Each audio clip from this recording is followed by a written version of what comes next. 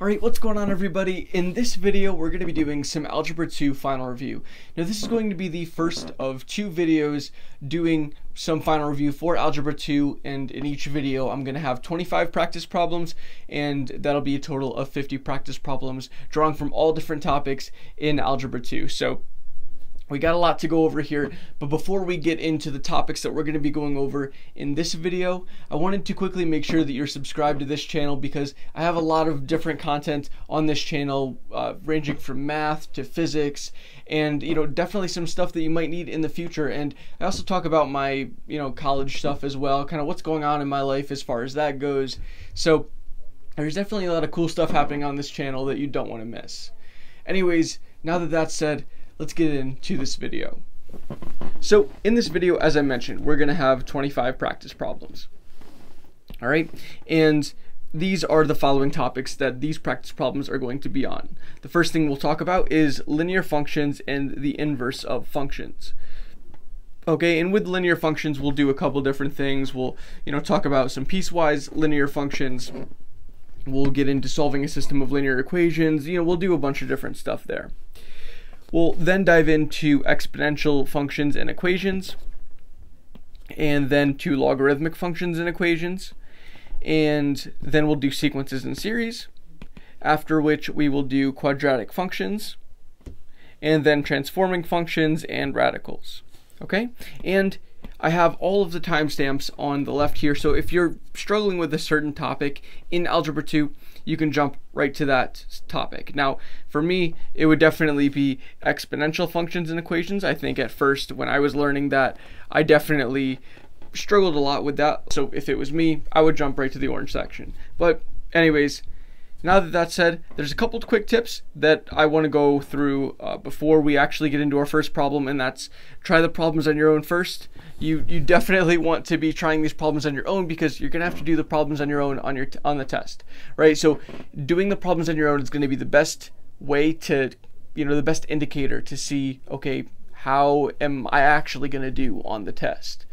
Right, so I think that that's a really wise thing to do, and of course I'm going to be going through all these problems, so after you try it you can see my explanation for it, okay, and see if you got it right, of course. Okay, the other tip is to take breaks. Okay, now you're not going to be able to get through this whole video, or at least you're not going to like getting through this whole video without taking a break. It's going to be a certain point at which you kind of start to burn out a little bit, right? So that's why taking breaks in between, and I'll give you reminders when to take breaks, when we finish each section. It'll make studying a lot more effective. It's actually how I do all my homework. So yeah, just a couple quick tips. Now that that's said, let's get into our first problem on the linear functions and inverses section.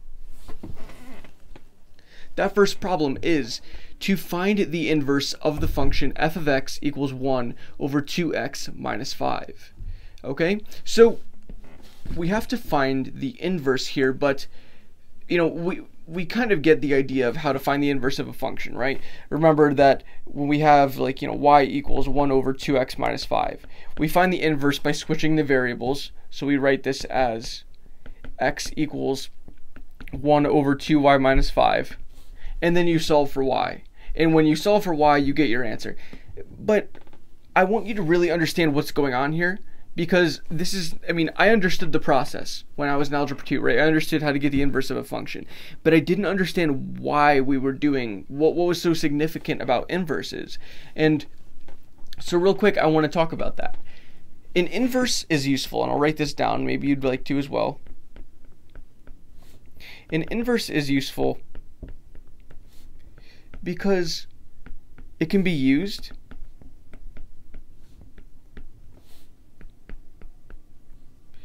to get back your original input.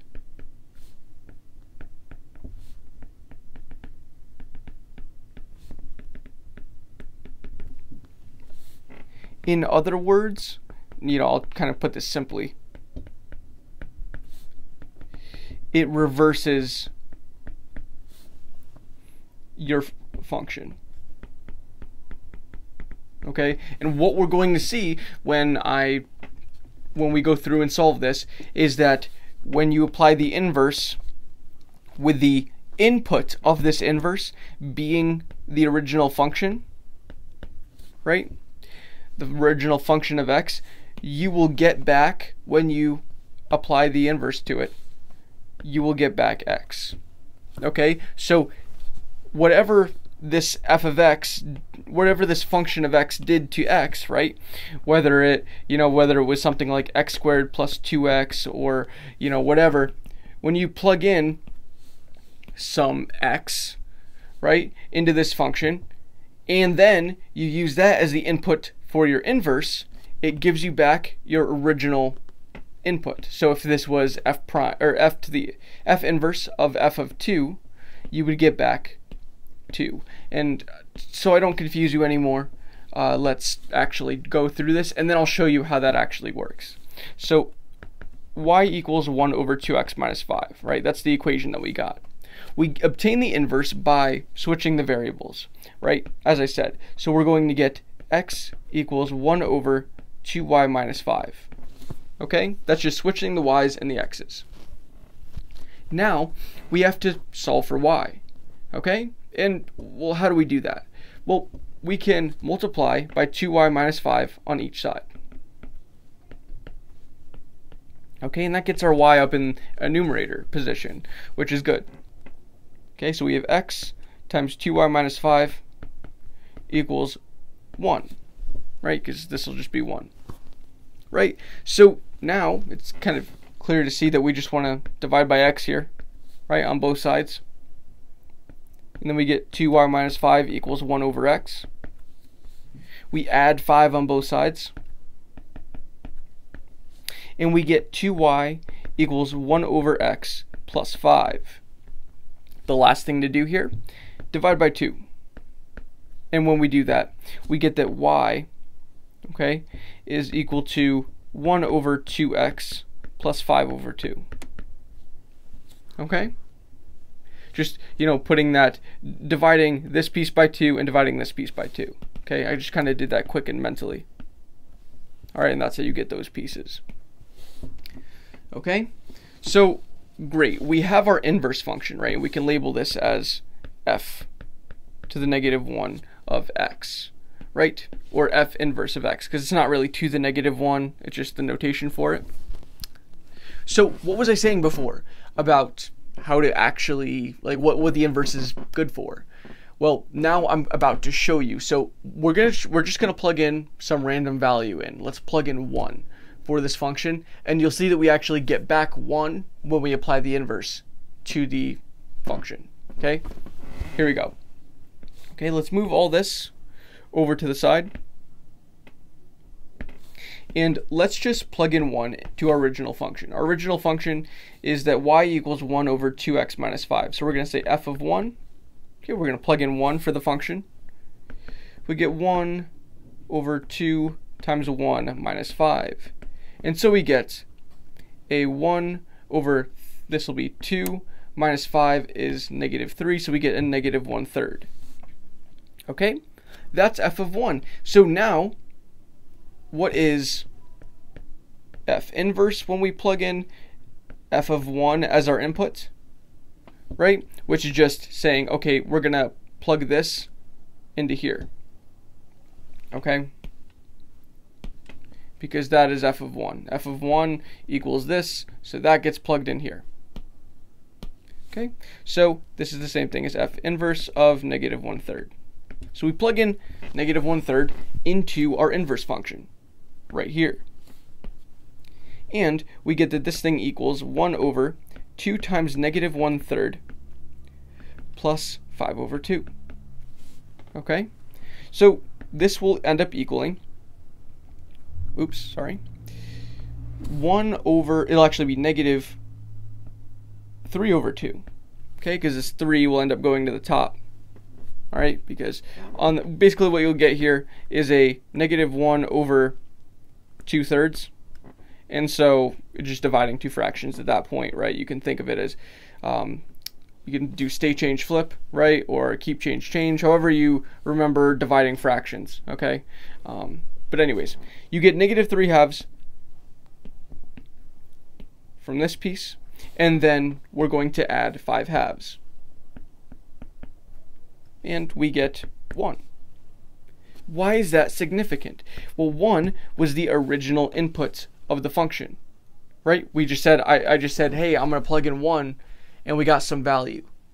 And what we did was we applied the inverse to that value that we got, the output, right? We applied the inverse function to it, and we got back the original input, right? Which was 1. So we applied the inverse function to -1/3, and we got back 1, our original input. Okay? So that's the idea. Hopefully that makes sense. Now we're going to move on to question 2. Okay? And that is to find the range of the piecewise function below. That piecewise function being g of x equals x plus 4 when x is in between -2 and 2, including both endpoints, and x over 2 plus 6 when x is between 2 and 4, not including both endpoints. Okay, so there's a couple different ways in which you could attempt to solve this problem. I think a lot of people would choose the long way, and myself probably included. And the long way is to graph this, right? And graphing, if you graph this, your goal is to just get a better idea of what you're looking at, right? You're trying to get an idea of what your piecewise function actually looks like, right? And for those of you that are uncomfortable with the idea of piecewise functions, okay, a piecewise function literally just means, so this is going to be our function when we're in between this x interval, and this is going to be our function when we're in between this x interval.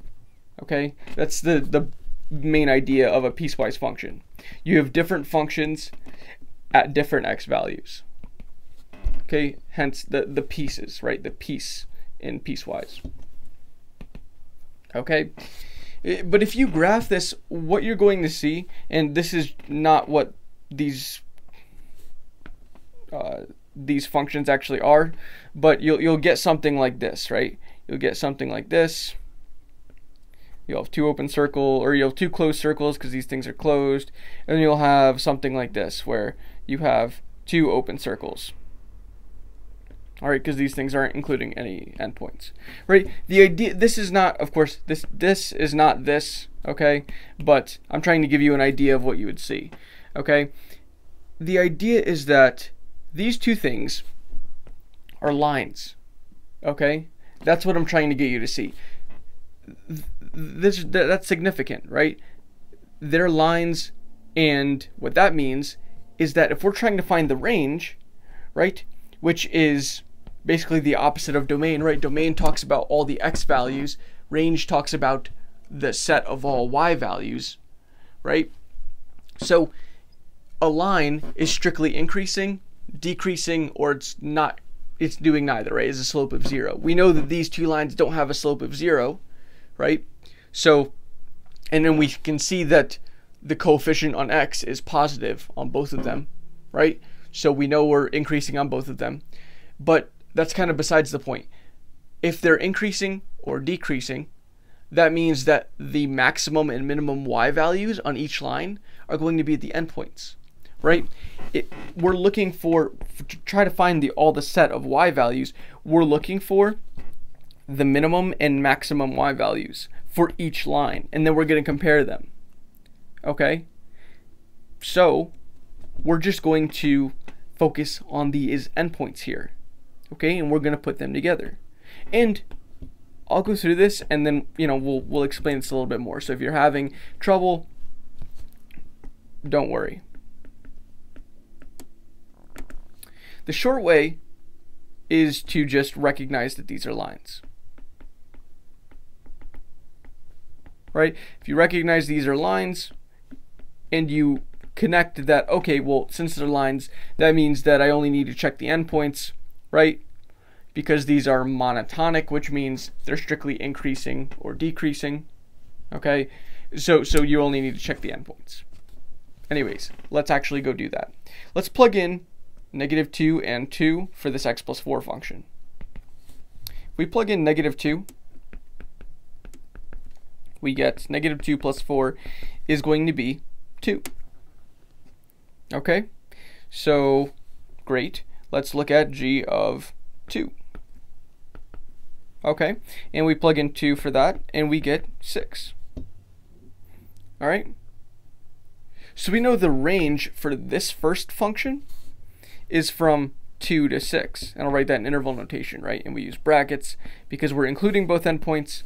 Why are we including both endpoints? Because these are less than or equal to signs, right? The or equal to part means that they're brackets.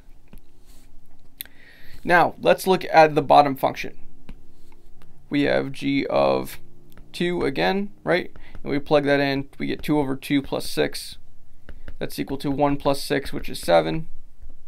And then we have g of 4. 4 over 2 plus 6 is just 2 plus 6, and that's 8. Okay, so our range here, we already have it, right? Our range is 2 to 6 and from 7 to 8. Notice that I put parentheses here instead, right? I put parentheses on these because there's no equal to signs here, okay? So we're not including either endpoint, and so we have parentheses, okay? And so that's our range.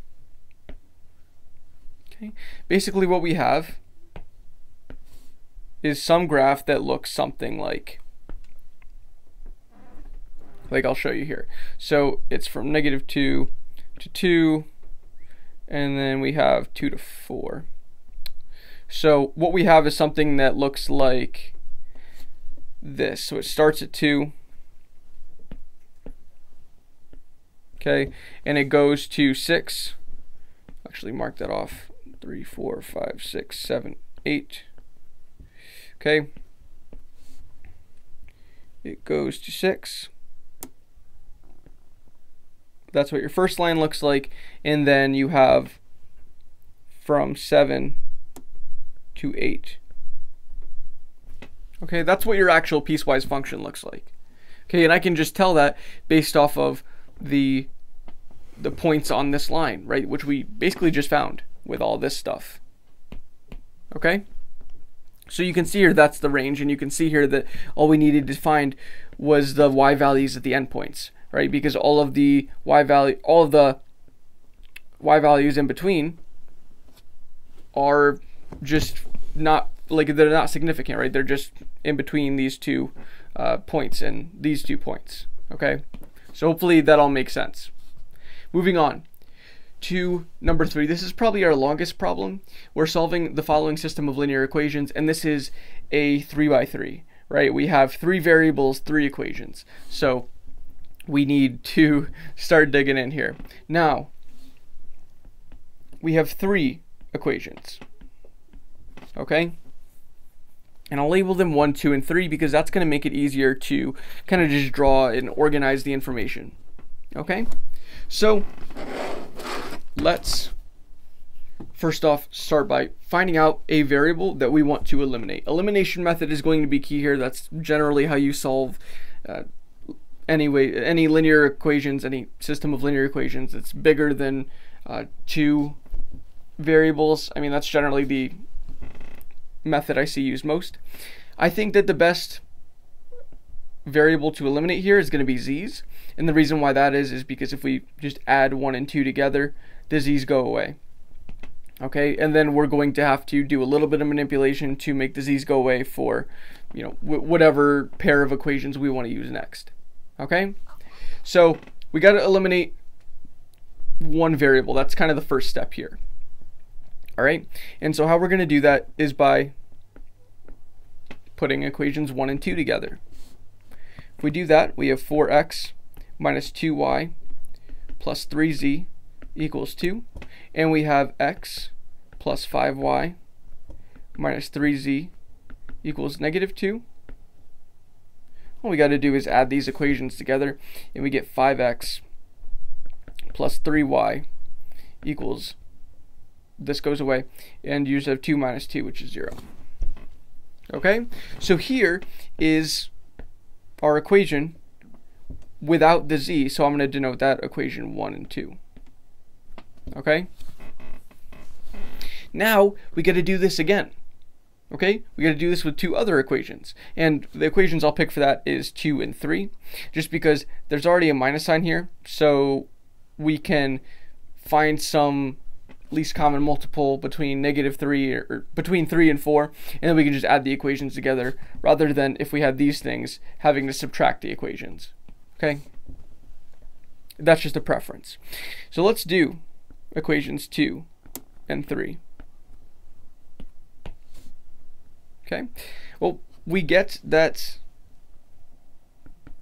well, actually I'll just bring them down since I can do that and stuff.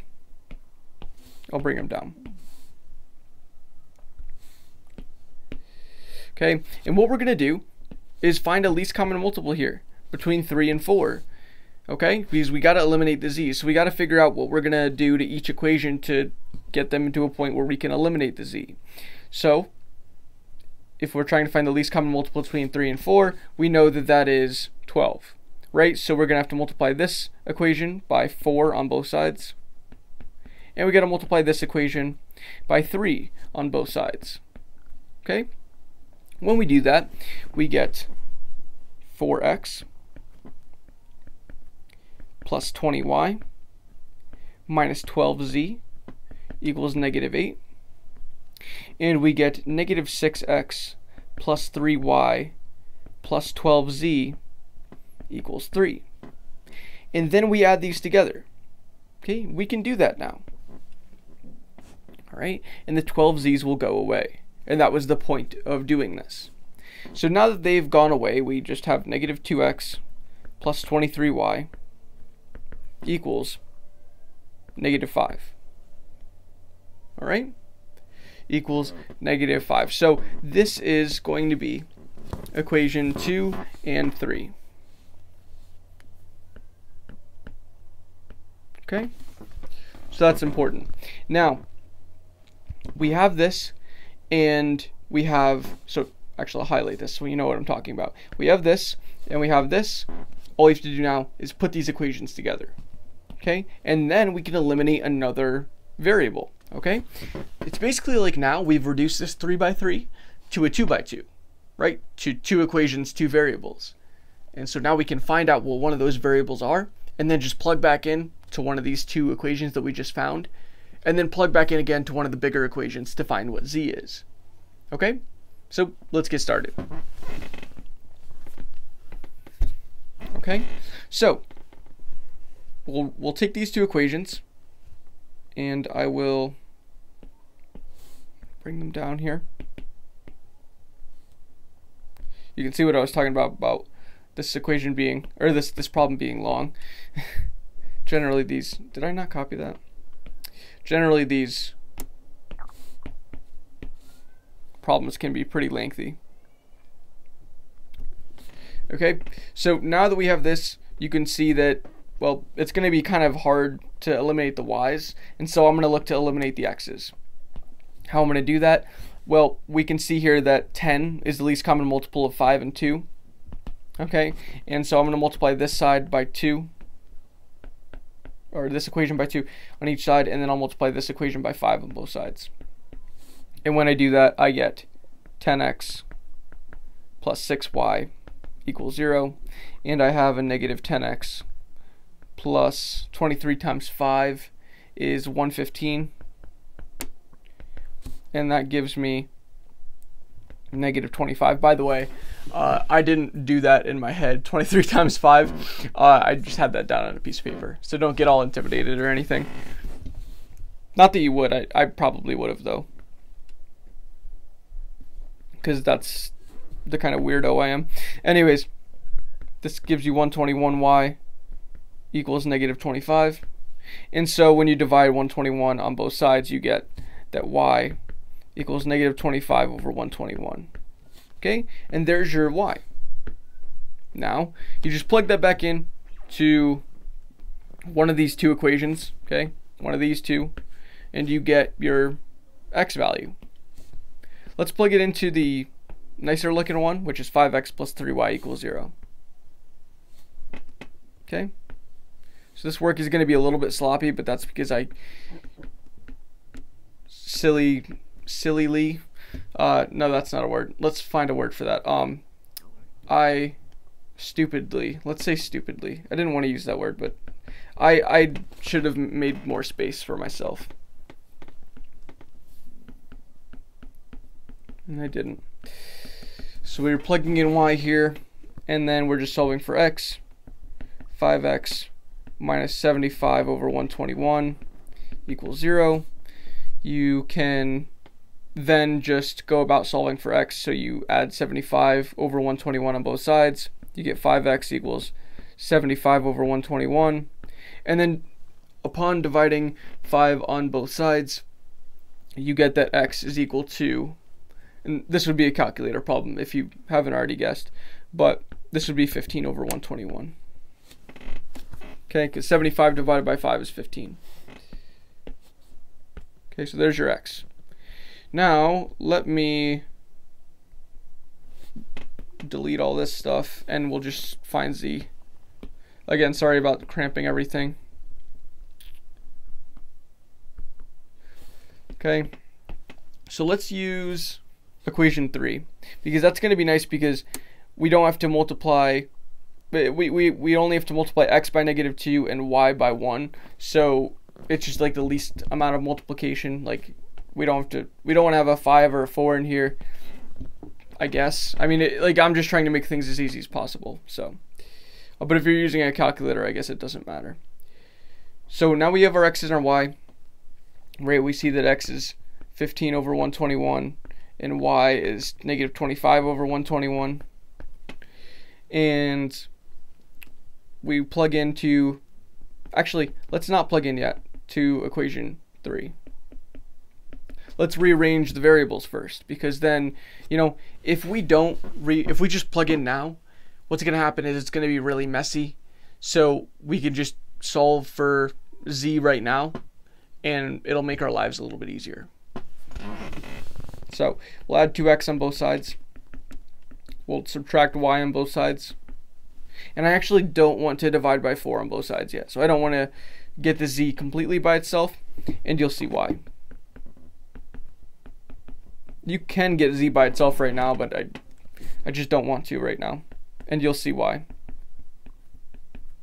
Okay, so 2 times x, right? 2 times this is going to be 30 over 121. And then minus y, so that's going to be plus 25 over 121. Okay? And so you can change the 1 to be a 121 over 121. Okay? And then you can add them all together. And you would get 176 over 121. And then you can divide by 4 on both sides. Okay, this is why I kind of waited to divide by 4, because I think it would just look a little nicer. But anyways, when you simplify whatever this thing is down, you get 4 over 11. Okay, so a lot of calculator work here, but I don't want to bore you with that. Okay, so that's our longest problem, I think, of this video. So it's all downhill from here, guys. And there's only one more problem in this section, and then I'll remind you guys to take a little bit of a break. Okay? Problem 4 is saying to write an equation for the line that is perpendicular to the line y equals -1/3 x plus 1 and passes through the point 3, -1. Write this equation in both slope-intercept form and point-slope form. Okay? So there's 2 different forms for how you can write a line. Okay? And they're actually kind of the same, and I'll show you why. So first off, we need to understand that to write an equation of a line, you need 2 things. I ran out of space. You need 2 things. You need, first, a point, and second, you need a direction. Right? You need a point on the line, and you need the direction in which it's moving. Right? And what do I mean by direction? Well, direction, you can think of it as slope. Right? the slope, because if we know the slope, we know, like, okay, it goes 3 up and then it goes 1 over, then we know the direction in which the line is moving. Okay? So that's the idea. Now, there's two different equations that can do this, right? There is probably the form of the equation that you're least used to seeing, which is point slope form. Point slope form states that we have a y minus y1 equals m times x minus x1. Okay, so your point that you're plugging in is x1, y1, and your slope, of course, is m, right? So you have a point and a slope. So this is a way to express a line. There's also slope-intercept form.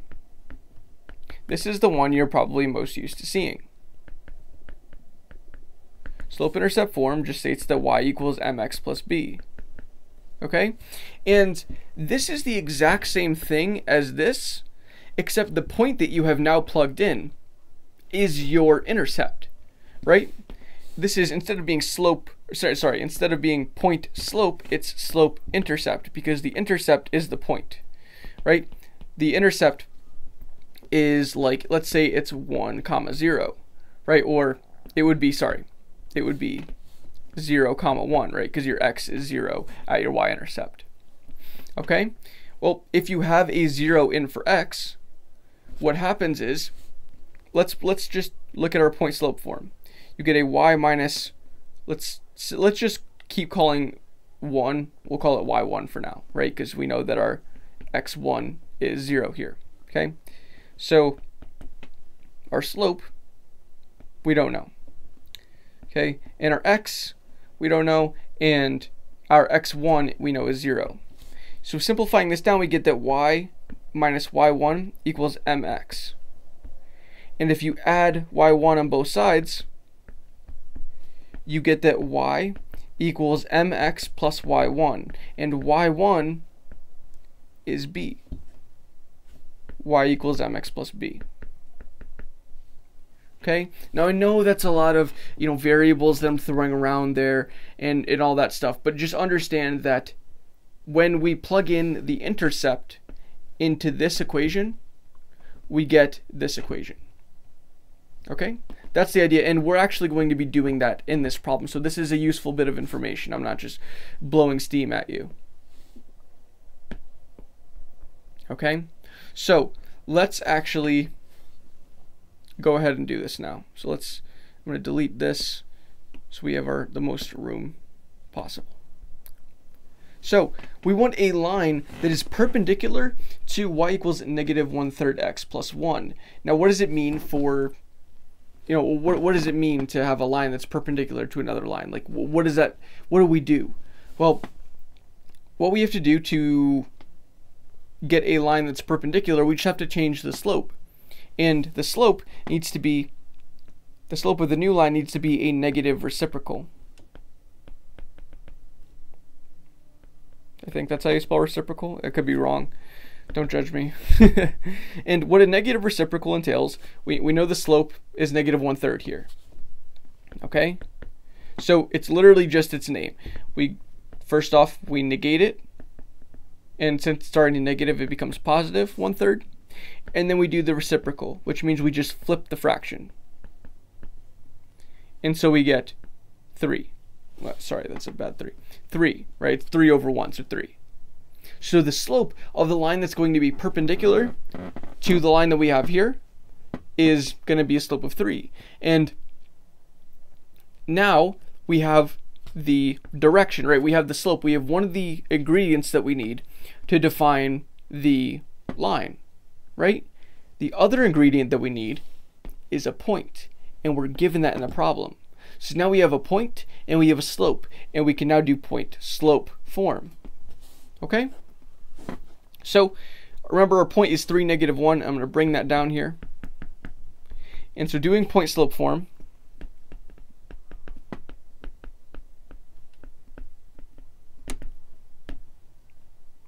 we get that y plus 1.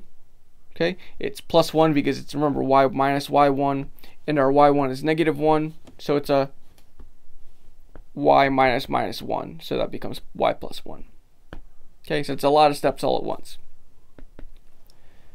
Y plus 1 equals m, which we know to be 3, and that's going to be times x minus 3, right, because it's x minus x1.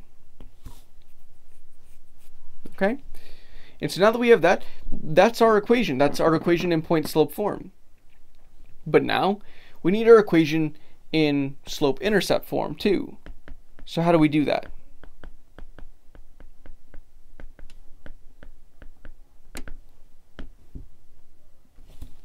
Well, actually, we can just keep working this equation through and solve for y, and you're actually going to see that slope-intercept form pops right out. Let's do that. If we solve for y completely here, we get y equals 3 times x minus 3 minus 1.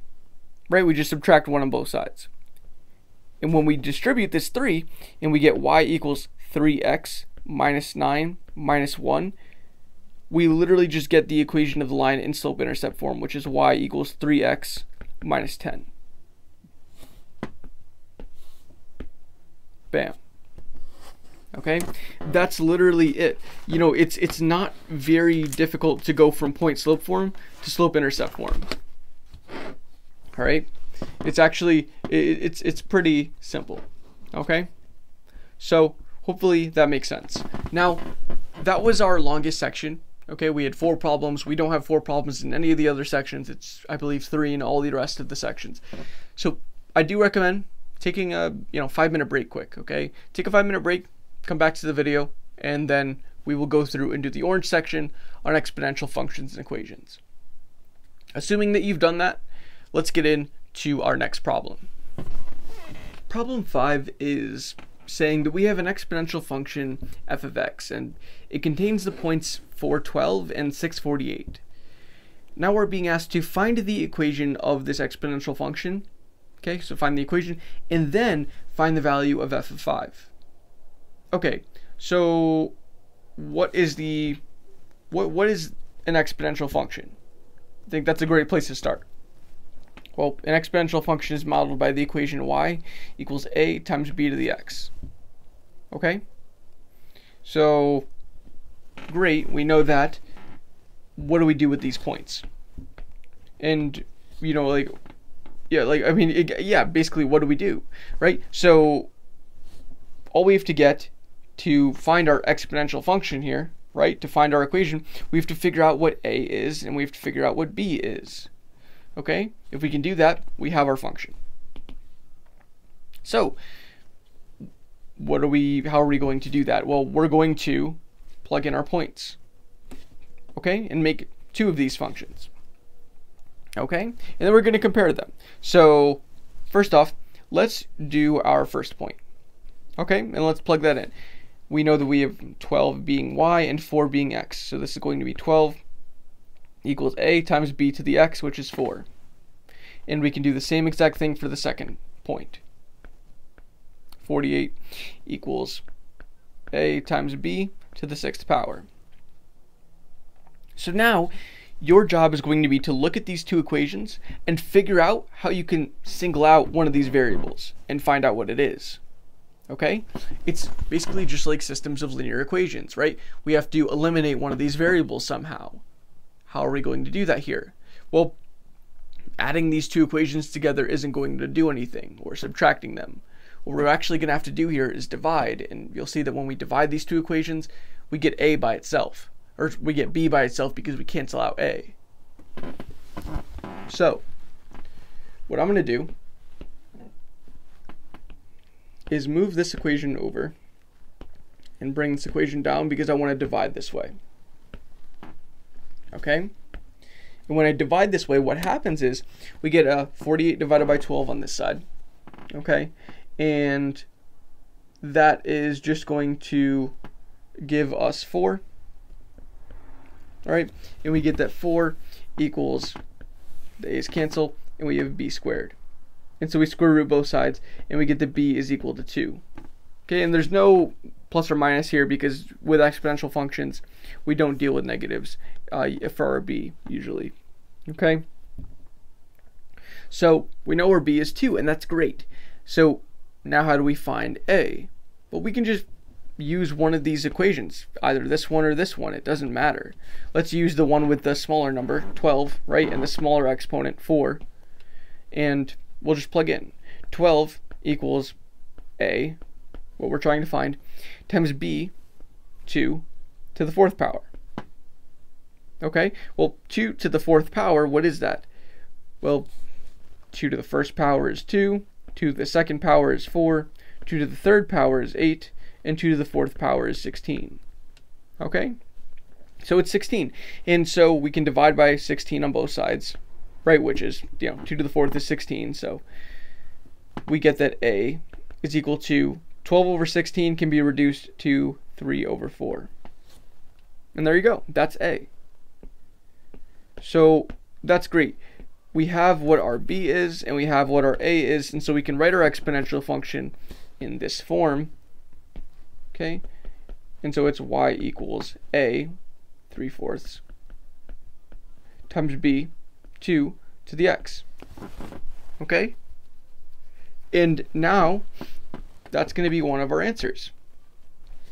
And all that's left to do is plug in 5 for x and see what we get for a y value.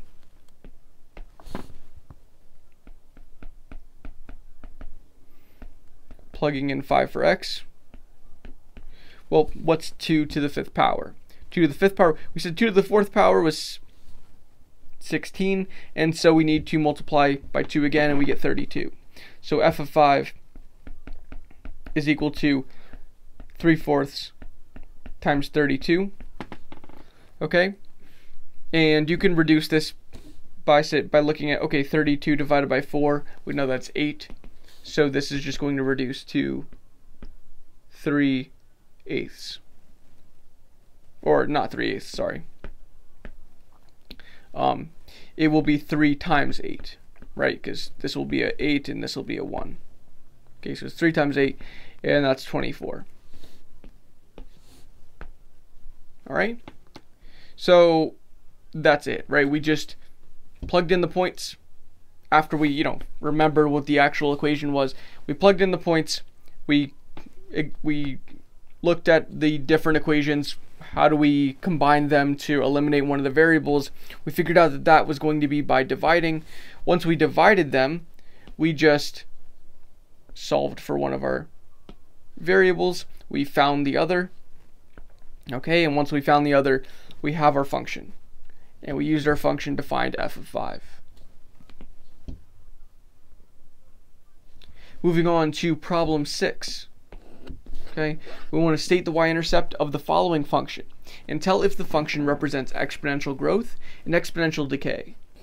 Okay, so how do we find the y-intercept of the following function? For somebody that really doesn't know much about exponential functions, well, if you are just trying to find the y-intercept, you have to realize that the y-intercept is where x is 0, right? Because you're crossing the y-axis. Okay, let me just draw a picture quick. This is your xy axis. Your intercept line, right, is going to be anywhere here, right? That's any point where your y-intercept could be, where it intercepts the y-axis. And on the y-axis, these points will all have x being 0. Right? Okay, so that's the idea here. Okay, and now that we have that under our belts, we can just plug in 0 for x and find out what our y is, and that gives us our y-intercept. What you'll realize is that when we plug in 0 for x, g of 0, we get 1/4 to the 0, and anything to the 0 power is 1, and so this is just equal to 5. Okay, so the funny thing is that a here, right, this a, this represents your y-intercept. Okay, and that's something you'll actually figure out by doing this, so it's kind of cool. The next thing that we have to figure out is whether this is exponential growth or exponential decay. Okay? And I want to be honest with you. Looking at this problem at first, I wasn't sure how I was going to figure this out. And then I just thought about it for a little bit. And I was like, well, let's think about what's happening with this function here. For this example, we're multiplying 1/4 over and over and over again, right? Depending on how big this x is. And so if you're taking your original value of 5, right, and you're multiplying continuous 1/4 to it, right? Well, then this thing is getting smaller and smaller and smaller, right? Because 5 times 1/4, right, 5 times 1/4 is equal to 5/4, which is much smaller than 5. And then you multiply by 1/4 again, you get 5/16. It's getting smaller and smaller and smaller. And so this is not exponential growth. This is exponential decay.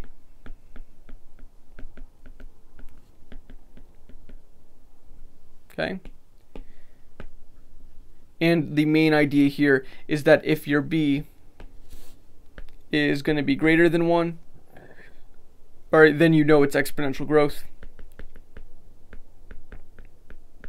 And if b is less than 1, it's exponential decay. Okay? Moving on to our next problem here, number 7. We want to solve for x, where we have 16 to the x plus 3 equals 64 to the x minus 2. Okay? Now these problems actually aren't too terrible, right? They look bad at first, but if you kind of take a step back and just realize what's going on here, and you make the first connection, you're fine. Okay? Here's the big thing that you have to realize. You can rewrite 16 and 64 as, well, you can write 16 as 4 squared, and that gives, and then you have to the x plus 3 power, and you have 64, which is 4 cubed, and that's to the x minus 2 power. Okay, this is the idea of common bases.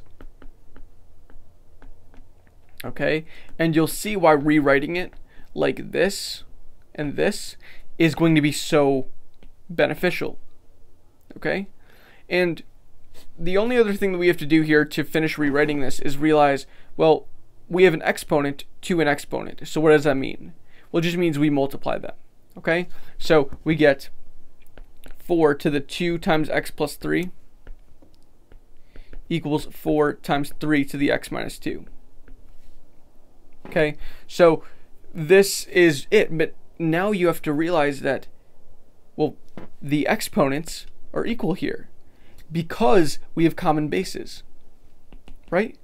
It couldn't be any other way. You can't say that, you know, these things could be, these things can't be different, because let's say that one of these things is 1. Well, the other can't be 2, because 4 to the first does not equal 4 to the second, right? That's not true. And so we understand here, the only time that these two things can be equal is if you have, you know, 4 squared equals 4 squared, and the exponents are the same. Or 4 to the first equals 4 to the first. Again, the exponents are the same. So the exponents have to be the same, and so we set these things equal to each other. 2 times x plus 3 equals 3 times x minus 2. Okay? And so you distribute on both sides. 2x plus 6 equals 3x minus 6. I'm going to add 6 to both sides, and I'll subtract 2x on both sides. And when we do that, you just get that x equals 12. Okay? Now I know I went a little fast in the beginning here. Okay? And so I want to just make sure that you understand why we did what we did. The main thing that you have to realize here when you have a problem like this is that 16, wow, I did not expect a circle there. 16 and 64 are basically, you know, 4 to a power, right? They have that, they can be rewritten as a, you can use the common basis method because they can be rewritten as the same base to a different power. Okay, That's the idea, right? So the same base being 4 to a different power. Okay? 4 squared is 16, 4 cubed is 64. And when you have a setup like this with exponents, okay, and the x's are in the exponents, I can almost guarantee you that it's going to be common basis method. Okay, so you should look for that. You could have something like 25 to the x plus 3 equals 125 to the x minus 2. Okay? And you should be able to realize, okay, I have to rewrite this 25 as 5 squared, and that's going to be to the x plus 3 power. And then I have 125, which we know to be 5 cubed, and that's the x minus 2 power. So that's the idea that I'm trying to get at with that problem. Okay? And so I actually have a reminder here to break. Okay? I know I just kind of sent you guys off on a break because the exponential functions section actually went pretty quickly. But if you want to take another quick, like 2-minute break or something like that, feel free. Especially if you feel like you're starting to burn out, take a breather. All right, because I know that last problem is a little unintuitive at times, but I tried to make it as intuitive as possible. All right, assuming that you are now ready to go for the yellow section, let's dive in.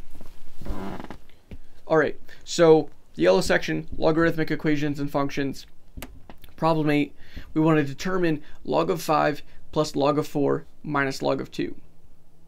This problem is actually just using log properties, okay? You should realize that if you have two logs being added together, you can just rewrite this as log of 5 times 4. Okay, and then you have minus log of 2. And when you have two logs being subtracted, right? You have two logs being subtracted, you can just rewrite this thing as log of 5 times 4 over 2. Okay? So that's just something you need to realize about logs. Okay, so when it's subtraction, you get division, right? And when it's addition, you get multiplication. Okay? So now we can simplify this. 5 times 4 is 20, over 2 is 10, so we get log of 10. And now we need to figure out what log of 10 actually is. So log of 10 equals something, right? It equals some x. We need to figure out what that x is. Remember, all logs have a base of 10, right? If they don't already have a base defined. And so we have to use circle trick here. I call this circle trick, okay, if you haven't heard of this before. Basically, I'm going to take this 10, put it here, take this x, put it here, okay, in a big circle. And then you're going to make your base bigger, okay? And so you get 10 to the x power is equal to 10, okay? And, well, what x would make that true? Well, 1, right? So x equals 1. So that's our answer, okay? This whole thing, this entire equation that we started out with, log of 5 plus log of 4 minus log of 2, is actually just 1. So it's kind of interesting. Okay, the next thing we're being asked to is determine log base 4 of 256. And this is an example of when log does not have a base of 10, right? Another base is being specified here. Okay, so we just need to figure out what log base 4 of 256 is. So we'll set it equal to x, right? It's some value, it's some x, okay? So we make the 4 bigger. We use circle trick. 256 goes here, and x goes here. So we end up with 4 to the x power equals 256. Okay? You have to ask yourself, well, what x is going to make this true? And to be honest, I don't know off the top of my head. So I gotta list this stuff out, and I don't know why I keep scrolling accidentally, but let's list this out. 4 to the first power is 4. 4 to the second power is 16. 4 to the third power would be 16 times 4, 64. And 4 to the fourth power would be 64 times 4, which is actually going to be 256. So we know here that 4 to the fourth power is 256, and so x equals 4. Okay, x equals 4. And so we can write that log base 4 of 256 equals 4. Okay? Perfect. Problem 10, the last problem for the yellow section. All right. We want to solve for x here. We have 1/2 log base 3 of x equals 2 log base 3 of 2. Now the problem here is that, well, we have logs on both sides, and so we can't do that circle trick that I showed you before. Right? We can't do this circle business because we have 2 logs instead of 1. So what do we do? Well, you'll see here that our logs have actually the same base, and that's going to come in handy because what we can do is actually basically the same thing as the common bases method that I showed you before, right? So with the common bases method, right, we express this in terms of the same base being 4. So here we're actually going to express this as, and I'll show you here, it's going to be log base 3 of 2 things, and we're going to have to set these 2 things equal to each other, right? So hopefully you can kind of see that, but I'll show you. Now, when we have something being multiplied by a log, we can actually bring that in and have that being multiplied as an x, or not multiplied. It can be brought in as an exponent for the argument of the log. Okay, the argument being whatever's in the parentheses here. So we have log base 3 of x to the 1/2. Okay, hopefully that's a log property that you remember. We can do the same thing for the 2 here. Bring that 2 over. We get log base 3 of 2 squared. Okay, so we can simplify this a little bit. Log base 3 of x to the 1/2 equals log base 3 of 4. And now we can realize that x to the 1/2 equals 4. And you might be like, whoa, whoa, whoa, where? Okay, how'd you get that? What kind of sorcery are you using right now? It's actually the same exact thing as the common basis method, like I said. You know, this thing can't be equal to each other if it's log base 3 of 2 equal to log base 3 of 4. No, that's not true. Okay, those 2 things are not equal to each other. You can plug it in your calculator and see. Okay, if you have one of the newer calculators, you can plug it in with the base. But still, that's the idea of what I'm trying to get at here. Okay, these 2 things have to be the same. Like log base 3 of 2 equals log base 3 of 2. It doesn't equal log base 3 of 4 or log base 3 of 6, right? It equals log base 3 of itself, right? Log base 3 of 2. And so our arguments have to equal each other, right? This is an argument, this is an argument. Okay, they're arguments of the log. And so you square both sides here to get x completely by itself, and you get x equals 16, and that is your answer. Okay, and now we are finished with our log section. Okay, if that was a big headache for you, you can take another break if you'd like, but I think you should try to push through for the sequences section if you aren't already too fried already. Alright, so problem 11. We need to find an explicit formula for the sequence 9, 5, 1, -3. Okay, and so what we need to figure out, okay, what is an explicit formula? What are we talking about here? Okay, well, and also we need to talk about the different types of sequences, right? That's another thing we should talk about. And there's 2 main different sequences that you learn in Algebra 2, right? There's arithmetic sequences, right? And there is geometric sequences, okay? Those are 2 different sequences that you learn. Now, what is an explicit formula? Well, an explicit formula means that you can find any term in the sequence by knowing the first term, and if it's arithmetic, you know the common difference, and if it's geometric, you know the common ratio. Okay, so you only need to know the first term and the thing that's changing between terms. Okay, recursive is the other type of formula, and that means you need to know the term before to know the term that you're trying to find. Okay, So, and I'll show you all this. So don't worry if that's not coming back to you fully. It's no big deal.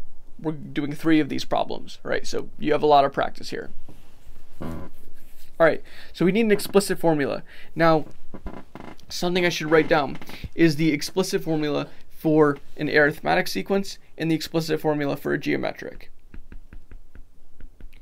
So an explicit formula for arithmetic is a sub n equals a sub 1 plus n minus 1 times d. Okay, where a sub 1 is your first term, okay, and d is your common difference, right? It's what's differing in between terms, okay? And you have your geometric sequence, which has an explicit formula of a sub n equals a sub 1 times r to the n minus 1.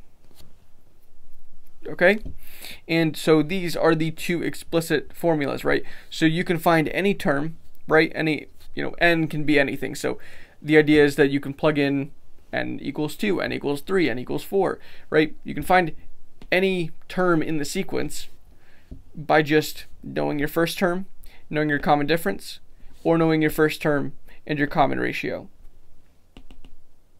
Okay, and so here we need to figure out, okay, what is the type of sequence that we're dealing with here? Is it an arithmetic sequence or is it a geometric sequence? Here you can probably see that this is an arithmetic sequence because you can subtract 4 between each term, right? 9 minus 4 is 5, 5 minus 4 is 1, 1 minus 4 is negative 3. And so our common difference is negative 4, right? So d equals negative 4. We can also note that our first term is 9. And so now we have all the material that we need to construct the explicit formula. Okay? So, all we needed to do was find d, find a1, and label this as arithmetic. Arithmetic. Okay? And if this was geometric, then instead of d, this would be an r. Okay, and we'll do an example with a geometric series, don't worry. So now, let's put this together. We get that a sub n equals a sub 1, 9, plus n minus 1 times d, which is negative 4. And since it's a negative, I actually want to put the d out front here, just because it'll look a little bit better. So I'll write it like this. Okay, but that is our answer.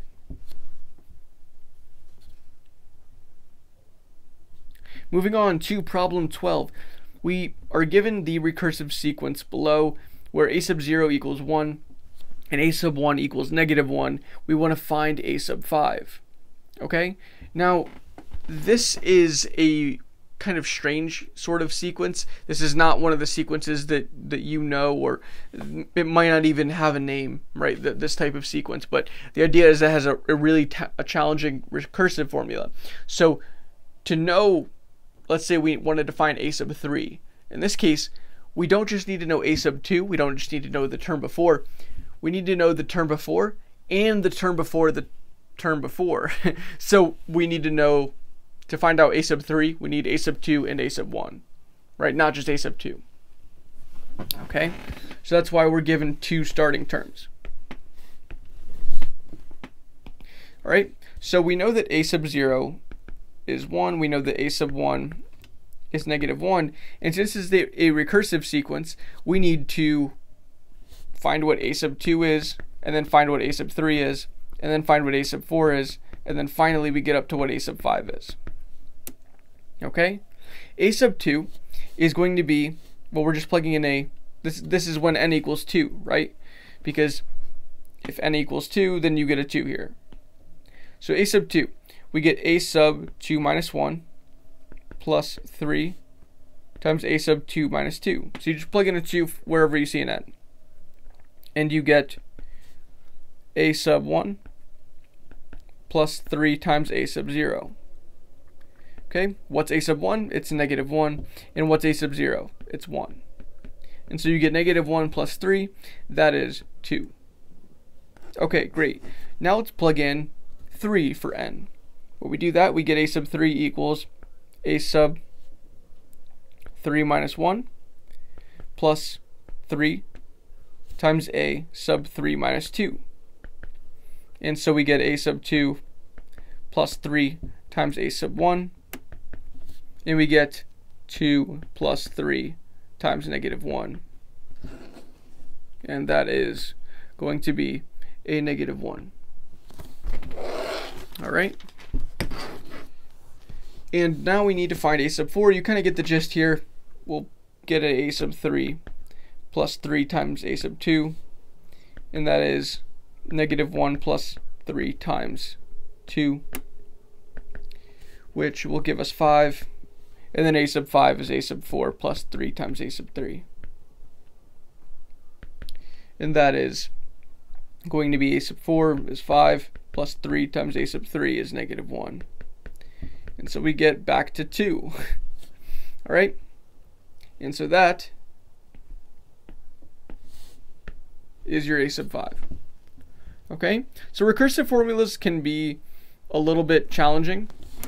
Okay, I know a lot of people get caught up with, okay, you know, what am I, like, how do I plug in for n and different things like that? They don't think about it the same as like a regular function. Okay, they don't think about it as plugging something in for a value, right?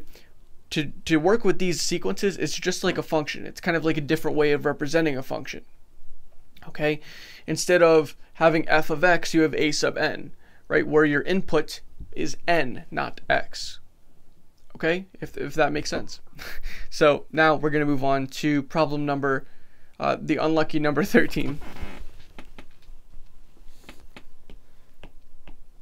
Okay, problem 13 says, find a recursive formula for the sequence 9, negative 3, 1, negative 1/3, and goes on. So what kind of a sequence is this? Well, let's find out. What's the relationship between 9 and negative 3? Well, we could say, okay, well, you're subtracting 12. Well, if you subtract 12 from negative 3, you should expect a negative 15, but we have a 1 here. So we know it's not that. Okay, well, let's try to get from 9 to negative 3 by multiplying.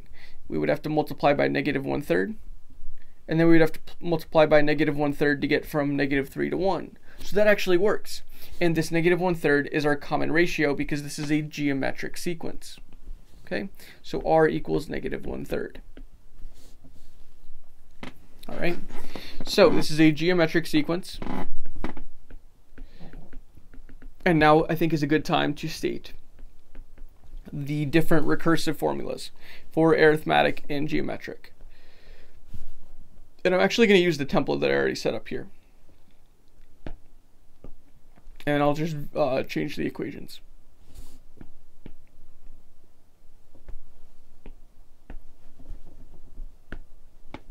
Okay, for a arithmetic sequence, the recursive formula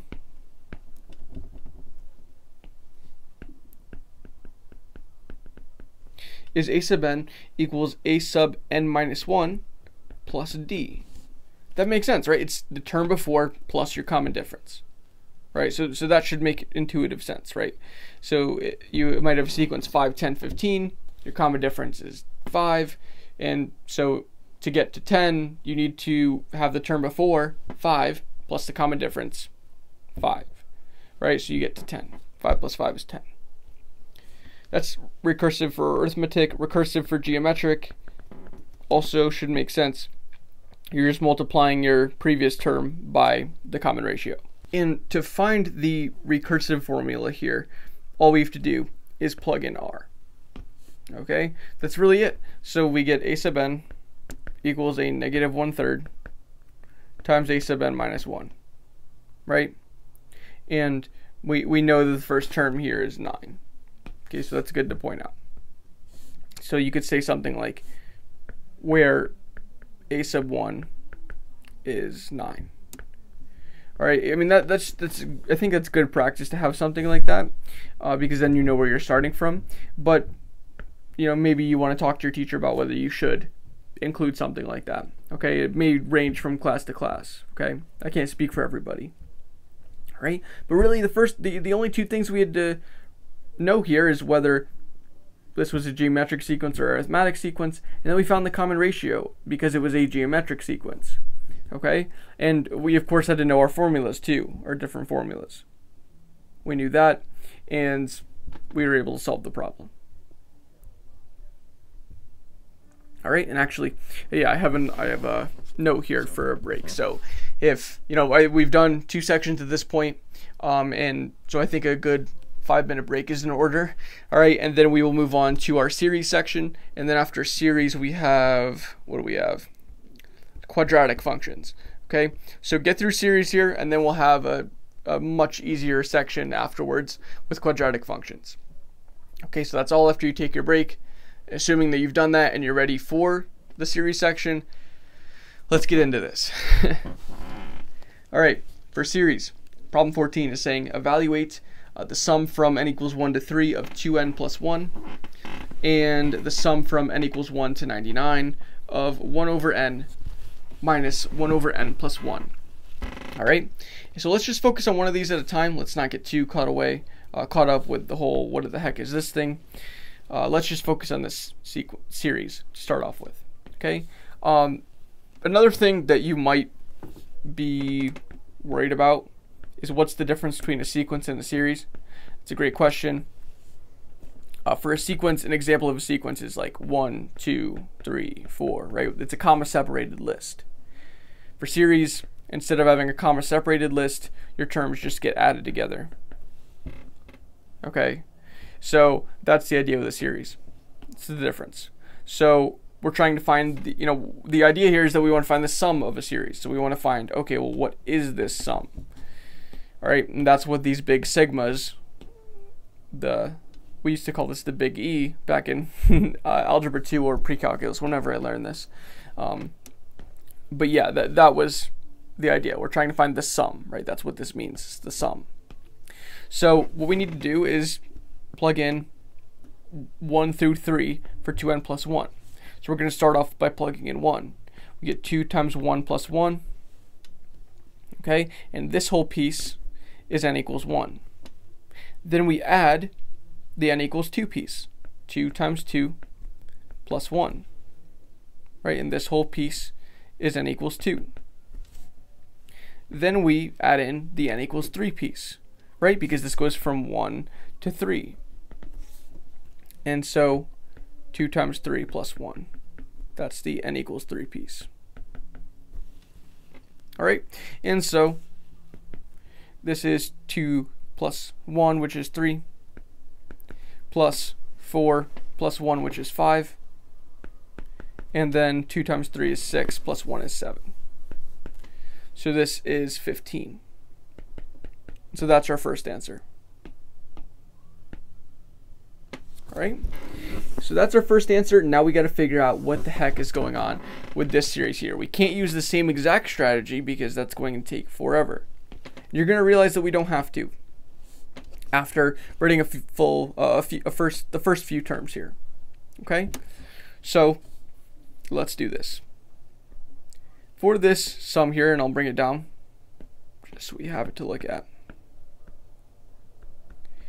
Let's just start writing off terms here, right? Let's do the n equals 1 term. Because it starts from 1, it goes to 99. We'll do that, plug in 1 for n. Okay, and we get this. Okay, and 1 plus 1 is 2. We can actually just simplify that now. It's a good thing to do that. Okay, and okay, that's great. That's our n equals 1 term. Let's do our n equals 2 term. We get 2 for n, so 1 over 2 minus 1 over 3. That's n equals 2. Then we do n equals 3. 1 over 3 minus 1 over 4. Okay? And then we go, all the way out. We keep going, and then we get to 98 and 99. So 99 is 1 over 99 minus 1 over 100, and that's your last term. And the question is here, well, do I have to do all the terms in the middle? And you should see here that no, you don't. Here's why. Okay, and whenever you see a sum that's this huge, that's what I would tell you is that, hey, you should probably do like look for this type of sum. This is called a telescoping sum. Why? Because it kind of folds up like a pirate's telescope. Okay? Because here's what happens. This -1/2 cancels out with this 1/2. -1/3 cancels out with this 1/3. And this trend will keep continuing on and on and on. Okay? And so the question is, well, what gets canceled here in your last term? Right? Everything is going to get canceled in between. All right, but what gets canceled in your last term? Well, we know that the first term is getting canceled by the term that comes before it, right? So, like this 1/2 got canceled out by the -1/2 that was in the term before. So we know that when we do have a term before, we have an n equals 98. And so that's where that will get the 1/99 canceled off. But the second term, the -1/3, will get canceled off by something that happens in the next term. Okay? And, well, we don't have an n equals 100 term. So the -100 is going to stay here. And really, all of this huge mess, right, from 1 to 99, just simplifies down to 1 over 1, which is just 1, minus 1 over 100. Right? And literally, that is just 99 over 100. And that's your answer. Okay? That is called, again, a telescoping sum. Okay? It compacts like a pirate's telescope, okay? Anyways, let's move on to problem 15, which says to find the sum of an arithmetic series whose first two terms are -12 and -8, and whose last term is 100. Okay, so how do we find the sum of this arithmetic series? Well, what you have to realize is that, well, what's the formula? There's a formula to find the sum of series.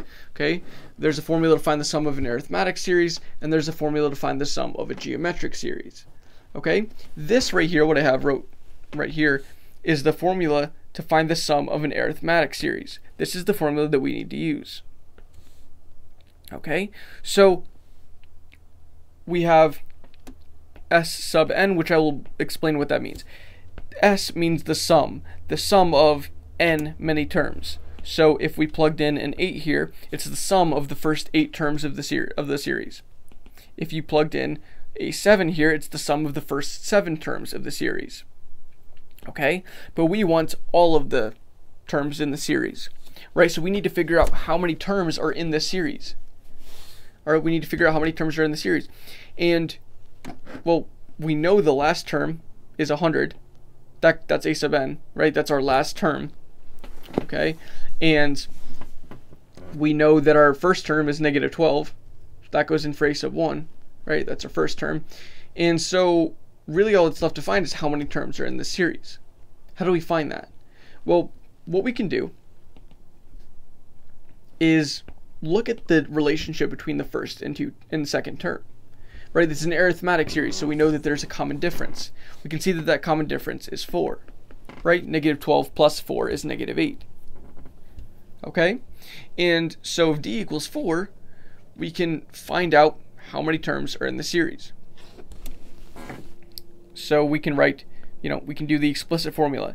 A sub n equals a sub 1 plus n minus 1 times d.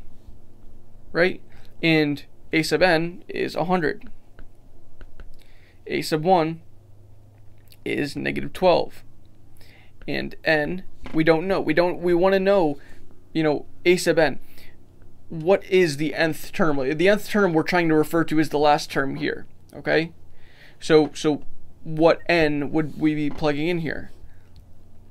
And that's what we're trying to find. The d is 4. So I will write this, we'll rewrite this as 100 equals -12 plus 4n minus 4. We'll combine like terms here.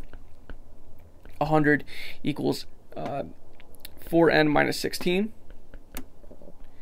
We'll add 16 on both sides. 4n equals 116. All right, and we'll divide by 4 on both sides to get that n is 29. So there's 29 terms in this series. All right, so there's 29 terms in the series. Cool. Now we can plug in everything. Okay, we're trying to find the sum of 29 terms because there's 29 terms in the series. That's going to be 29 divided by 2 times a sub 1, negative 12, plus a sub 12. Or sorry, a sub 29. Right, because that's n here, 29. And that's 100. Okay, so s sub 29 equals 29 over 2 times whatever, negative 12 plus 100, that's 88. And so you get a final answer of, you put that in your calculator, you get 1276. Okay, so before we actually end this problem, I want to make sure that you understand why this formula makes sense. Okay, this formula makes sense because really this is just averaging, right? We have two terms here and we divide by the number of terms we've just added together. Okay, now why would we want to average things here? Well, it's kind of like, okay, let's say we have a series 2 plus 4 plus 6 plus 8 plus 10. Okay, we can literally find the sum of this series by just, we have our first term, we have our last term, and we know how many terms are in the series. So we know the steps that are being taken. All right, so you know it's like that's the idea behind why this formula makes sense. Okay, because all we need to know is the first term, the last term, and we need to know the information about what terms are going to be in the middle here, and that's given by how many terms are in this series. All right, so that's the idea. Now on to problem 16, which I believe is the last problem in, it's the last problem in this section. Okay, in the aqua section. So find the sum of a geometric series with 8 terms, a common ratio of 2, and a starting term of 4. All right, so for this problem, we know that there's 8 terms, so we'll write n equals 8. We know there's a common ratio of 2, r equals 2. And we know that a sub 1 is 4 because there's a starting term of 4. Okay, so now we can just find the sum of this geometric series. Okay, and to do that we need to plug in to our formula that we know for a geometric series, right? We know that for a geometric series, s sub n equals a sub 1 plus a 1 minus r to the n over 1 minus r. Okay, and so we can just plug in here. And sorry, this is not plus, this is times.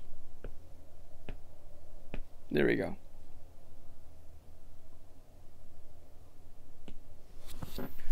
All right, so plugging in here, we have a sub 1 is 4.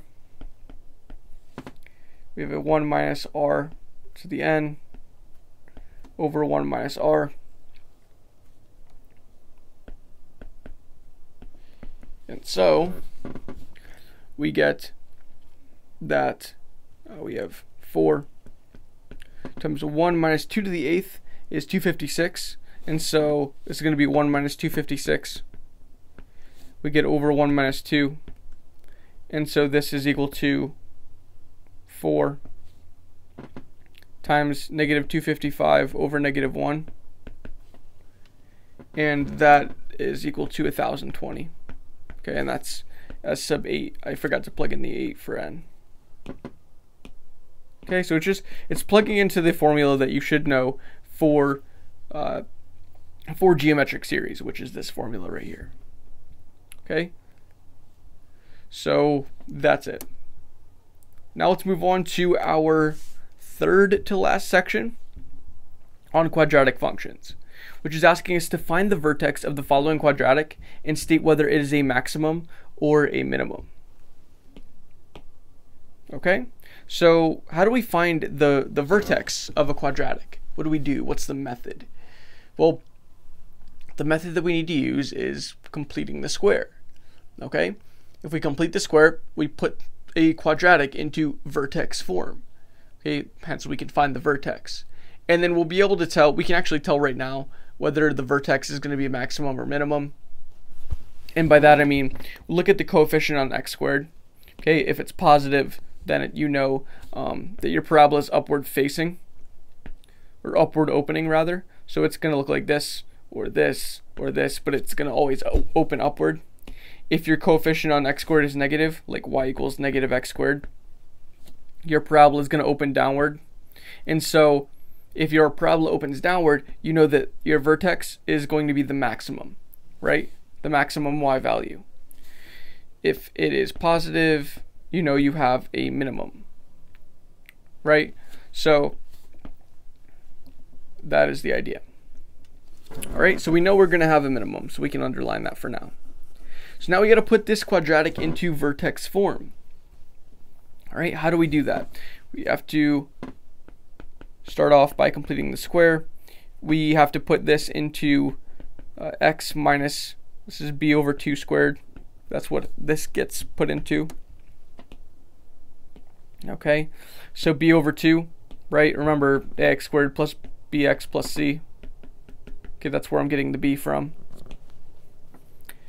B is going to be -4. You divide that by 2 and you get a 2. Okay, and sorry, this is actually x plus b over 2 squared. The reason why I was saying negative is because we already have a negative here. So sorry, that's a little bit confusing, but you put it down into this form, right? And so we have a plus 2 here.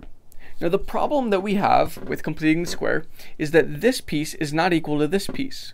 Why? Because if we expand x minus 2 squared, we get x squared minus 2x minus 2x, so it'd be minus 4x, plus 4. We have an extra plus 4 here, and we don't have that here. So what we have to do to correct that is subtract 4. If we're subtracting 4, then that means that this thing goes away. And so we just are left with this. We're left with this. So we have the same thing over again. So we can say that this is f of x equals x minus 2 quantity squared minus 2. And so now we have this thing in vertex form.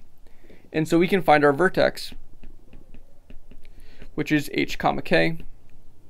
Remember, you have to switch the sign of the inside, so the inside does the h is not minus 2. Okay, remember, vertex form is a times x minus h squared plus k. You might use different variables, that's fine. The key point is that this is a minus inside. So the idea is that you have to flip the sign of the inside here. So h is 2 and k is negative 2. And so your vertex is 2, negative 2. And that is going to be a minimum. And we already discussed why. What is going on here? Go away. Okay, great. All right, so that is it for problem 17. On to problem 18. We want to solve the following quadratic inequality. Okay, these are interesting. So I actually have the steps for how to solve a quadratic inequality just written sloppily on the right here. So I apologize if that's kind of like a little sloppy. But basically what I'm saying is the first step is to turn the quadratic inequality into a quadratic equation. Okay, so that meaning we're just going to change the greater than or equal to sign to an equal sign. Okay, and what we're going to do next is just find the solution. So we're going to solve it as normal. Okay, so we need two numbers that add to be 2 and multiply to be -8. Those two numbers are going to be 4 and negative 2. 4 minus 2 is 2. 4 times negative 2 is negative 8. X plus 4, x minus 2 equals 0. And so we see that x equals negative 4 and x equals 2. All right, and this should be something you're fairly quick at now, so hopefully I didn't go too fast there. If I did, feel free to pause the video quick and, catch up or rewind it. That's fine. whatever you need to do. But anyways, the third step is to make a number line and check each solution in interval. Okay, and this is where the greater than or equal to sign actually comes in, right? That's where it comes into play. Because we have a number line here now, right? And we have 2 here, we'll have negative 4 on the other side of that. And we need to see, okay, where is this quadratic being shaded? Like, is it going to be like up here? Is it going to be down here? Like, where's the, which part is all part of the solution? Like, what x's will make this greater than or equal to 0? That's the solution set that we're finding right now. Okay, so let's do that. All we have to do is find 3 test points. The test points that I'm going to use is going to be, we're going to use, let's use negative 5 for the first one, I guess. We'll use negative 5. We will use 0, and we're going to use 3. Okay, those are going to be our test points. So I'll write it down like that. Negative 5 will give us, and when we plug that into this first equation right here, we get negative 5 squared plus 2 times negative 5 plus, not plus, minus 8 is greater than or equal to 0. We got to see if this is true. Well, we get a 25 plus, would be actually minus 10, minus 8 is greater than or equal to 0. This is going to be minus 18, so we basically get 7 is greater than or equal to 0, and that's true. So we can shade this way. All right. Let's see if 0 works. And also, by the way, we know that there's going to be dots here, and they're not going to be open dots. And the reason why is because we have a greater than or equal to. All right, so we know that negative 4 and 2 will make this thing 0 because we just found that out right here. So they're included. All right, awesome. So next, we need to plug in 0. That's the other test point that I wanted to put.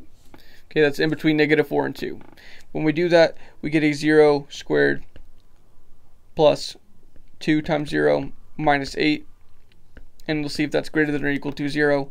It's not, because we have this, and so that doesn't work. Lastly, we have 3, which is the other one I wanted to include because that's in this area. All right, and when we do that, we get 3 squared plus 2 times negative, not negative, 2 times 3 minus 8 is greater than or equal to 0. We can see here that this is just 9 plus 6 minus 8, and that is 7 again, and that's greater than or equal to 0. So we know that that's good, and so we can get our shading going. All right, and so we have our number line now. All right, and we can actually write the solution in interval notation if you want, or this is fine. But we'll write the solution in interval notation just so you are really comfortable with that notation. The number line that we just drew here is denoting that the solution is from negative infinity to negative 4, which includes that endpoint, and we have 2 including that to infinity, not including infinity, of course. So that's another way of writing your answer, if it asks for that so specifically, I guess. Okay, so that's step 3. Make a number line, check each solution on the interval. Okay, now we can move on to number 19, okay, which is actually the last problem in this section. Now we only have 2 sections left, okay? So find the zeros of h of x equals 4x squared minus 4x minus 3. Now how do we want to do something like this? There's a couple different ways, right? You have your regular factoring, right? You have complete the square, and lastly you have quadratic formula. If you have something that looks nasty in any way, like it has anything other than a 1 in front of the x squared, I would go with the quadratic formula. Okay, and so we can do that. We need to define what a, b, and c are, right? We know that a is equal to 4, b is equal to -4, c is equal to -3. And so we get x is equal to -b, which is 4, plus or minus the square root of, sorry, I'll write the actual quadratic equation down. I just remembered that I should probably do that. Plus or minus the square root of b squared minus 4ac all over 2a. Okay, yeah, that's what we're doing right now. So b squared is going to be 16 minus a 4 times a times c all over 2a. That'll be 8. So we get x is equal to 4 plus or minus the square root of 16. This will be plus 48 all over 8. 4 plus or minus the square root of 64 over 8, which is 4 plus or minus 8 over 8, which is, well, we can just solve it from here. Actually, we'll reduce this to, we'll divide a 4 everywhere, and we get 1 plus or minus 2 over 2. And so we get that when we add the 1 and 2 together, we get x is equal to 3/2. When we subtract them, x is equal to -1/2. Okay. And I did go a little bit faster there, but you've done with the quadratic formula for like a really long time. All right, so hopefully that all made pretty good sense to you. Okay. So now that is complete, and we are actually at a break point right now. So if you want to take a another 5-minute break, feel free, come back to the video, and we have 2 more sections left, and then we're done with our first 25 problems. Okay. Remember, the 2 sections that we have left are transforming functions and radicals, and then we're done, and I get to go to bed. So, yeah. Assuming that you're ready, problem 20 is on transforming functions. We want to state the transformations done to y equals the absolute value of x to obtain the function below. The function below being the g of x is equal to -2 times the absolute value of x plus 1 minus 4. Okay, so how do we look at the transformations done to this thing? What are the different kinds of transformations that can be done? Well, the different kinds of transformations, we'll kind of just go with the flow here. We're going to look at the order in PEMDAS. Okay, and we're just going to see what's being done with x. Okay, first off, we can see that, we'll kind of treat these absolute value signs as parentheses. All right, so that'll cover our p and e. And you see here that there's a 1 being added to x. Now, what does that mean? Well, if there's anything being added to x inside the parentheses, that's denoting a shift left or right. Okay? If there's anything being added or subtracted, it's shift left or right. Since it's being added, we switch that, right? We make it a negative in our heads, right? And we think left. Okay? So we know that 1, it's being shifted left by 1 unit. Okay? And this x is positive, so we're all good, and it's by itself. So we don't have to worry about any other like stretching effects or any flipping about the y-axis or anything like that. Those are other transformations which, if you don't know what I was just saying at all, you probably want to look a little more into this section. Okay? Now, let's move on to multiplication and division. And that's the -2 out front, right? The -2, there's two pieces here. First off, there's a 2. The 2 is a vertical stretch, right? The number out front is either a vertical stretch or shrink. And since it's a number that is greater than 1, it's a vertical stretch. And so that's number 2. And we write that as a vertical stretch by a factor of 2.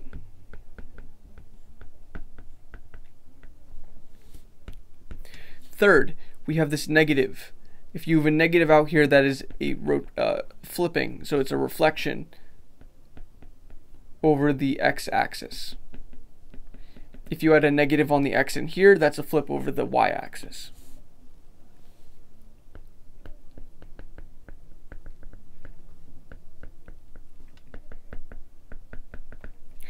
And fourth, we look at our addition and subtraction, and there's a 4 being subtracted here on the outside, not in the parentheses, and so that is a shift up or down. Since it's negative, it's a shift down. Okay, so we shift down 4 units.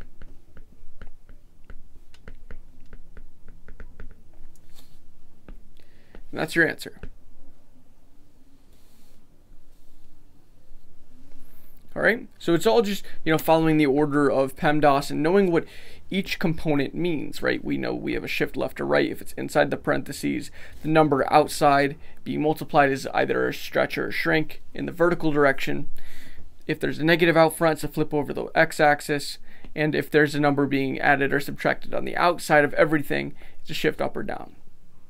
Problem 21 is asking us to find the equation of y equals x squared after it's been shifted left by 2 and down by 5. Okay, so let's look at the kind of all the notes that I have written right here, right? We have a shift left and we have shift down. And we have what those things correlate to right here. Okay? A shift left means that we're going to add something in the like 2x, right? And it's got to be inside the parentheses. So how are we going to do that? Well, that's just going to be y equals ax plus 2, right? It's plus 2, not minus 2, because we're shifting left. Okay? And then we're also going down by 5, and so we're going to just subtract 5 on the outside. Okay, and that takes a little while to get used to. You might have to really review this section, especially the transforming section. The transforming functions section. Okay, that's what I meant to say. But yeah, because this section can be definitely really memorize-y. So, just a fair warning there. For problem 22. The last problem for this transforming function section. This isn't really much of a transformation question, but I think it's a good question nonetheless. So find which of the functions below is even. We have 4 functions: y equals x squared minus 3x, y equals the absolute value of x minus 4, y equals 5 minus x squared, and y equals 4 to the x. And actually, I guess this is a really transforming functions question. The reason being, if you know what even is, then you just have to understand what the different manipulations that are being done on each of these functions are. A function is even if it has reflection about the y-axis. So even is reflection over y-axis. An example of this is a parabola, the classic parabola y equals x squared. Right, so this has symmetry over the y-axis. It's poorly drawn, but you get the idea. Okay, so now we have to figure out, well, which of these functions is it? And it's not going to be a. Here's why. Because there's a minus 3x here. Okay, if there's a minus, or any term here with an x in it, okay, on a quadratic, that correlates to a horizontal shift. Okay, and so you're going to have a shift left or a shift right, and it's not, or it might be up or down. There's a lot of things that play into that, and you can complete the square on this to figure all of that out based on like the vertex. But the idea is that if you have an x term on a quadratic, it's not going to be even, okay, because there's a lot of different things that play into that. All right, and so we already can kind of tell that this is not going to be even. So next is the absolute value sign, and you see we have a -4 in the absolute values. What does that do? That shifts the absolute value of x, right? This is the absolute value of x right here. Sorry, I should write it in a different color. Here we go, absolute value of x. What it does to the absolute value of x is it just shifts it over to the right 4. So it ends up being over here. And that wouldn't make it not even anymore. It does not have symmetry about the y-axis. So it's not going to be b. Now what about c? C just has negative x squared, right? So it's a downward facing parabola. And then you have 5 added to it, right? It's positive 5. So this thing is going to look like this. And so that's even still, because there's no x term, right? There's no something like this. So it's still going to be an even function. It's not going to be shifted left or right. And so this is actually going to be our answer. And just to further prove that, the exponential function 4 to the x, right? That's just going to look something like this. And that is definitely not even at all. Okay, so that's just an easy way to check for even functions. All right. So if you want to take a quick, like 1 or 2 minute break, that's fine. But we're hopping into our last section here. We have only 3 more problems left, and that concludes our video. All right. So on this last section here, radicals, problem 23, solve the square root of x plus 4 equals x minus 2, and list any extraneous solutions. Okay. Extraneous solutions, I'll talk about that in a little bit. Basically, they're solutions that aren't actually solutions. Okay, and so you probably remember that term, but you might not know exactly where to put it, and that's kind of how I felt when I was in Algebra 2. So, if you feel that way, don't worry. Again, we're going to go over it. All right, so let's get solving this equation here. And the first question is, well, what are we going to do with this? And I think a good thing to do would be to square both sides, because it gets rid of that square root on this side. So we just get an x plus 4 on this side, right? And on the other side, we got to FOIL out. So we get x squared minus 2x minus 2x plus 4, right? You can think of this x minus 2 quantity squared as a x minus 2 times x minus 2. And so you get x plus 4 is equal to x squared minus 4x plus 4. Okay, and you can just subtract x and subtract 4 on both sides and get that 0 equals x squared minus 5x, and this will actually go away, so it's just plus 0. All right, so now having that, we can just solve for x here by factoring. We get 0 equals, we can factor an x out. We get x minus 5 here. And so you can see here that x equals 0 and x equals 5. Right? Because x equals 0 will make this whole thing 0. And if you have an x minus 5, or sorry, an x equals 5, you would get a 5 minus 5 here, which is 0. All right? So now we have to see if one of these solutions are extraneous. So we have to see, does both of these things make it true? All right, and so let's first plug in 0 to this original equation. Square root of 0 plus 4 equals 0 minus 2. Well, that gives you square root of 4 is 2. 0 minus 2 is negative 2. And that's not true. 2 does not equal negative 2. Okay? So we know that 0 is actually an extraneous solution. Something that is not an extraneous solution, though, is x equals 5. Because when we plug this in, 5 plus 4 equals 5 minus 2, we get 3 equals 3. Okay, so that works. The question that you're probably wondering, okay, after I circle our answer here,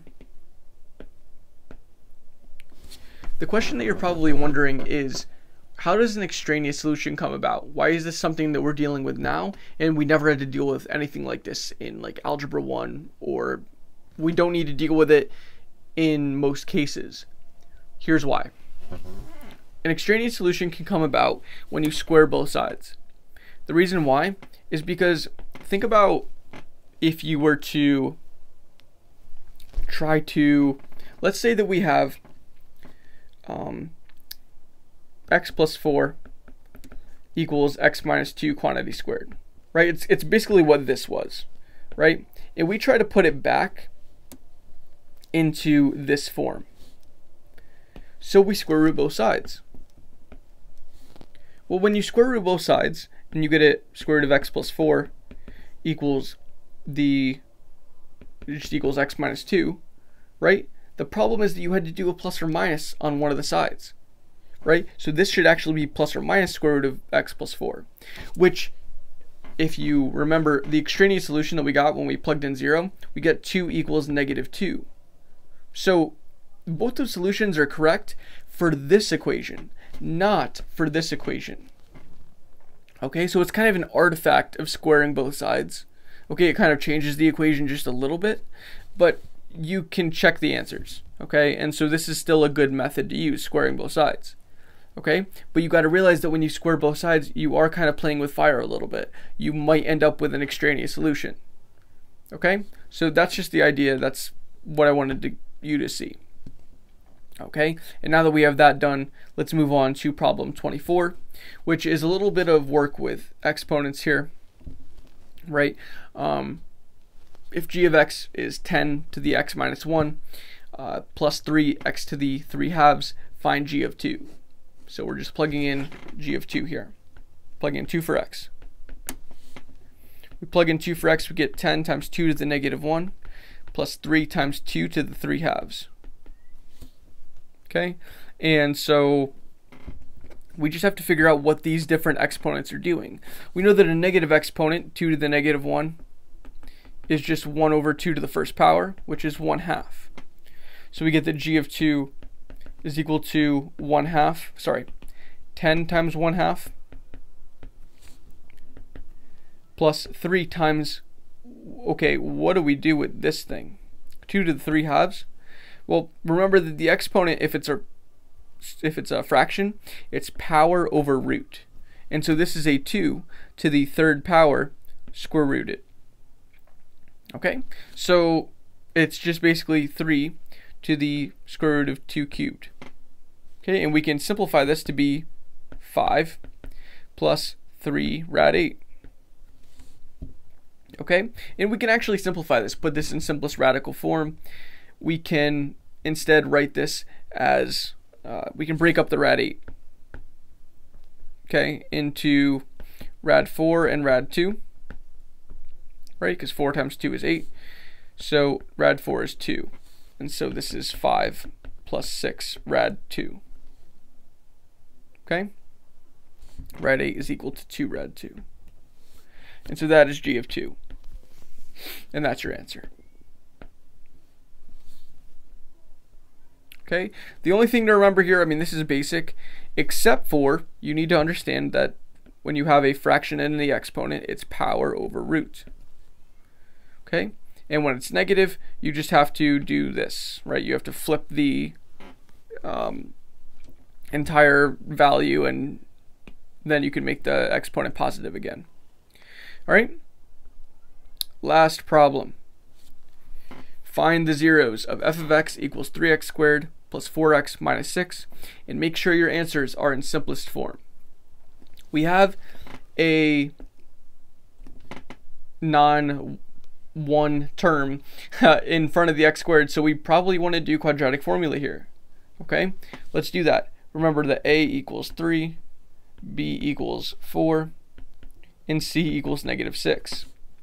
So plugging into the quadratic formula, x is equal to negative 4 plus or minus the square root of b squared, that's 16, minus a 3 minus a 4ac. So 4 times 3 times negative 6.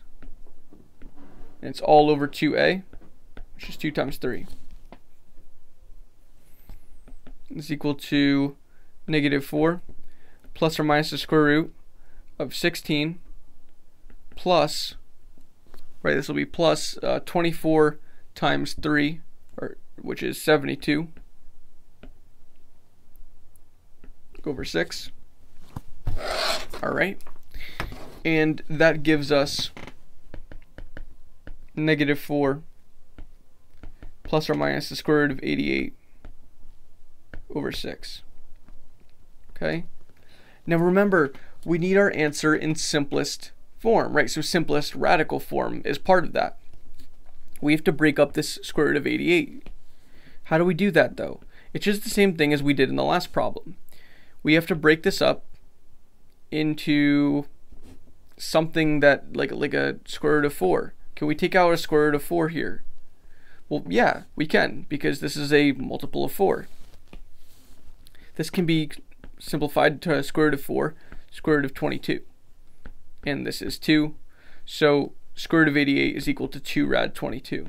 Because I don't think we can break down square root of 22 anymore. So we can write this as x equals negative 4 plus or minus 2 rad 22 over 6. Right? And we can divide 2 everywhere now that we have multiples of 2 everywhere. And we get x equals negative 2 plus or minus rad 22 over 3. And that is the answer to the last problem here. All right, so hopefully this was a good review session for you. I'll tell you the topics for part 2 briefly. I know you after viewing this whole video, you probably don't want to think about part 2 yet, but here are the topics that we will be going over in that video. First is complex numbers, second is polynomials, then we'll talk about rational functions, long division, circles, trig expressions, trig functions, and we'll end it off with the thing I hate most, probability. Alright, so a lot of topics that we'll be going over in the next video, so you definitely don't want to miss that out. Make sure that you have a really good grasp on Algebra 2 and all the topics in it before your final, because if you do, you'll do a lot better, right? If you have a good grasp on everything. So I really hope this video helped, and if it did, be sure to subscribe for more content, and be sure to hit the like button and all that stuff. If you have any questions, leave them in the comments down below. And yeah, I hope this video helped, and I'll see you in the next video.